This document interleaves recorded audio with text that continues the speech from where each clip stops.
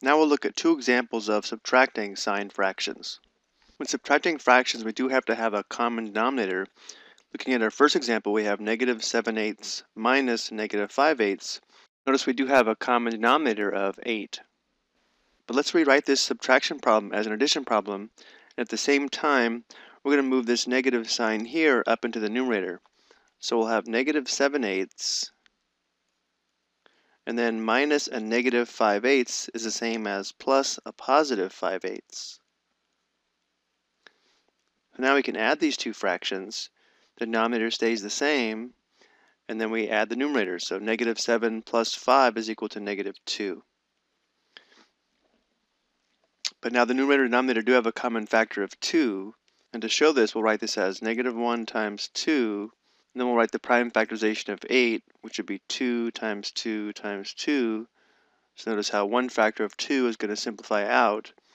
So we're left with negative 1 all over 4, or negative 1/4, which is normally written where the negative sign is out front of the fraction, like this.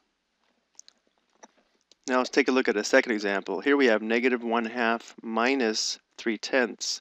Notice on this example, we will have to find a common denominator, hopefully the least common denominator. But let's start by writing this as an addition problem, as well as moving this negative sign up into the numerator. So we'll have negative 1 over 2, and then subtracting positive 3/10 is the same as adding negative 3/10.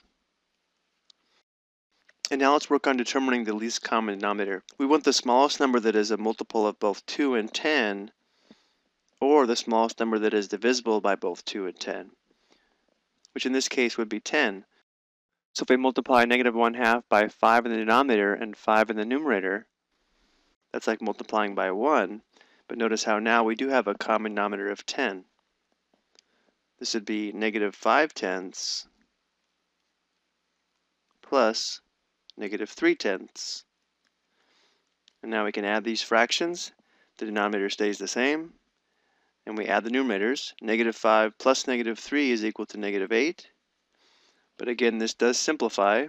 The prime factorization of 8 would be negative 2 times 2 times 2. The prime factorization of 10 would be 2 times 5.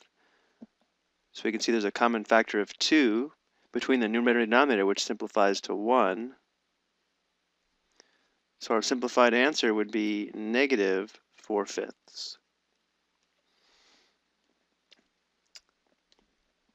We'll take a look at two more examples in the next video, and we'll also go over how you can use the prime factorization of the denominators to determine the least common denominator.